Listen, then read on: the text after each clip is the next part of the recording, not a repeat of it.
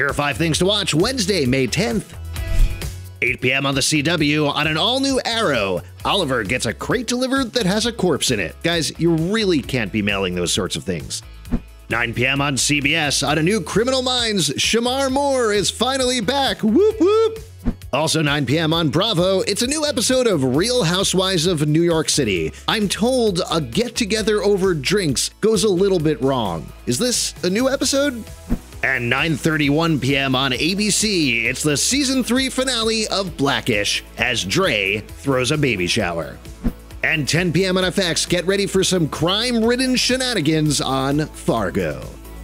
There's plenty more to check out on TVGuide.com. The world of TV is very complicated. We'll guide you through it.